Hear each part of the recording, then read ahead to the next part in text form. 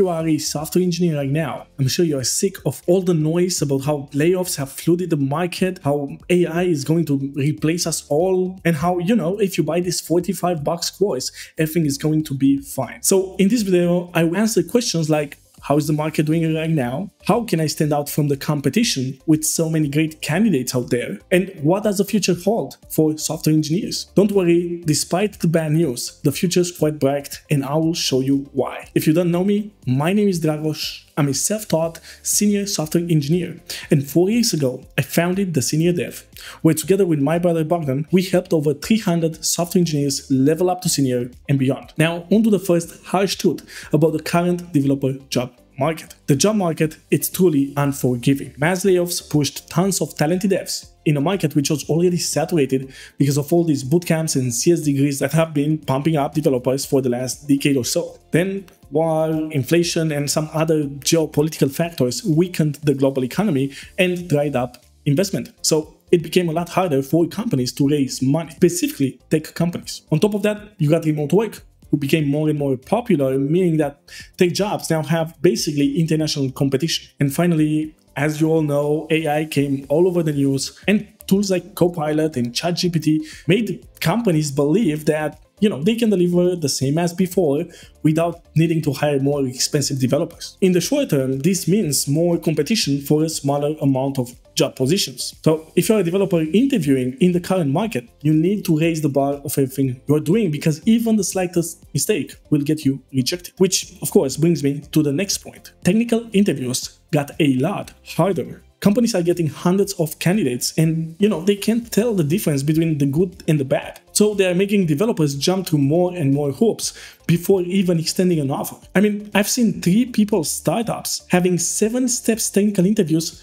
for like junior level positions. And I've seen live coding front-end interviews using data structures and algorithmic questions and greedy algorithms that have nothing in common to what a front-end engineer does on a daily basis. So why do companies even do that? Well, first, because they can. They know they have the power in this market. Second, because they think that the more time they take into hiring someone, the better that hiring decision will be. Which is not even true, this is like this online dating thing where, people keep dating and never settle because they always think there's something better around the corner and there's like infinite options, but we can't help that. So they just keep seeing people and seeing people, which means that just knowing your stuff well and performing in technical interviews, it's not longer enough. You need to create kind of scarcity in their minds. Companies need to feel like you're the only one who can actually do the job. Which, of course, brings me to the next point. Number 3, competition is for losers. The reason why you're not getting calls back when you're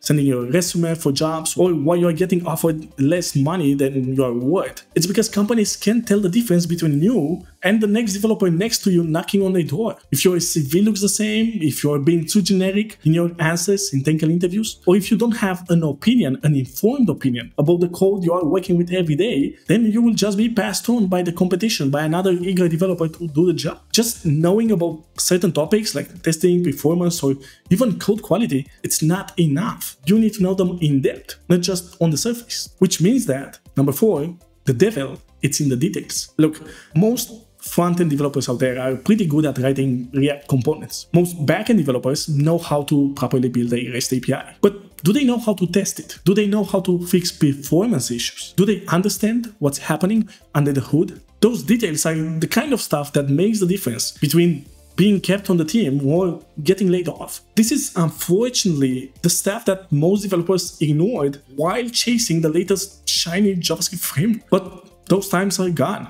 To have a chance in the current market, you have no choice but to be almost obsessed about things that you maybe didn't care about before, because your company, for example, was not doing these things like TypeScript or testing or whatever. Now, be careful. This doesn't mean you need to master every shiny object and every framework under the sun, because at the same time, in this market, focus beats diversification. I mean, doing 10 things at the same time, it's a strategy used by people who don't have any idea about what works. Because answer me this, if you would know exactly what works, then why would you waste time doing something else? But the truth is, unfortunately, most developers out there and most tech influencers here on YouTube, don't know what works because they haven't made it work in the real life. If they would, then they would realize that you don't need a lot of things. You just need to double down on the stuff that works. By the way, if you are having trouble finding out what to focus on, the best starting point is to find your existing technical gaps. So check out the free technical assessment we put together for you in the comments section. Now on to the next point. Number 6, fundamentals matter more than ever.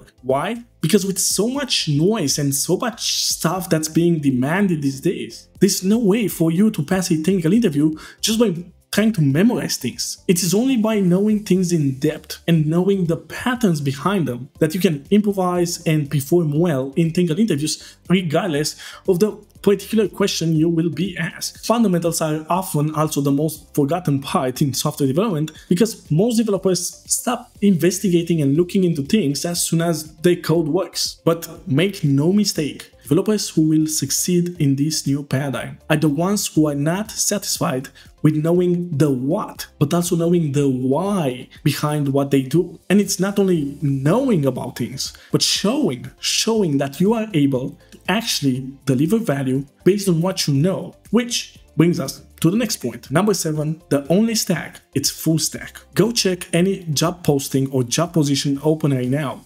It doesn't matter if it's front-end or back-end. You will see that most of them are demanding full stack skills. Why? Because companies want more for their money. They can't afford to pay someone just to build a bunch of buttons for 6 months, which, believe it or not, was the case a few years ago. If you're a React developer who can't solve problems with vanilla JavaScript or can't get their software to production, then you are on for a big surprise. The software engineers who are succeeding in this market are the ones who can think about the big picture. It's the ones who understand how everything fits together, from requirement to code to value delivered to the user. So, for example, if you've been working on the front end for the last few years, it might be time for you to get out of your comfort zone and add some real full stack skills to that. And finally, I see a lot of software engineers asking themselves if they should stay in this market, even if it's oversaturated, and thinking about quitting software development and doing something else altogether. Look, if you want to quit, go ahead. Guess what?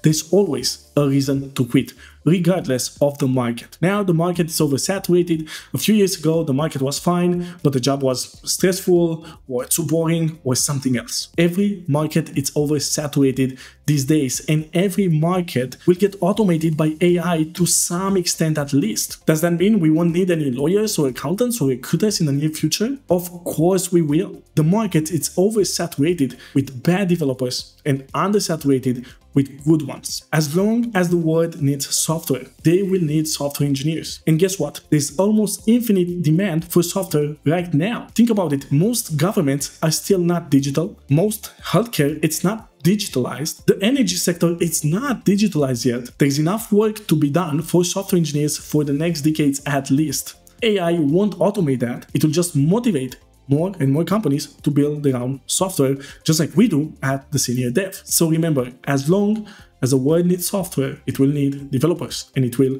need you. That's it for today, folks. I'll see you in the next one.